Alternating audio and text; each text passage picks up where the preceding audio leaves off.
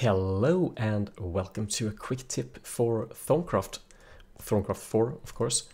I was doing some Balanced Shard, this one, and it requires 1 shard and then 2 of each aspect of the missing one. So there are 6 primal aspects and you need 2 of each and then 1 shard, and you can mix these as you would like to. So if you have 1 air shard, you need 2 of each of the others. And if you have ignis or the fire shard, then you need 2 of all the other ones.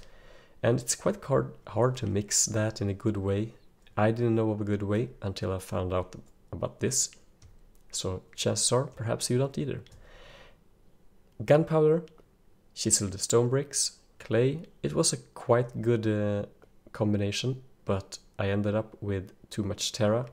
So 8 terra, too much. But there's a way, perhaps it's a perfect recipe, but I don't know it.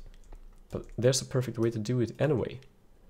If we cook these up and we fill the phials with the Essentia, like this. If you take a look at this, then you will get 8 aspects, since, well, it's 8 in it. And thanks to this, we can actually do like this, and then we put our stone bricks, and we can build up a small stock of 1 of each type this easily. We can do it with clay as well. Slowly this will fill up, and we'll get, there's the order that we need. Good. And finally, here's the aqua. So here we have the 5 aspects that we need, and we have 2 shards to use with it. You remember we needed 2 of each and then 1 shard, so now we have 8. So, oops, we need 4, sorry. And as you can see, what's left are this one. So we get too much of the terra, and that would have been wasted if we do it the standard way to throw things in the crucible. So 2 more of air shards, and let's do it.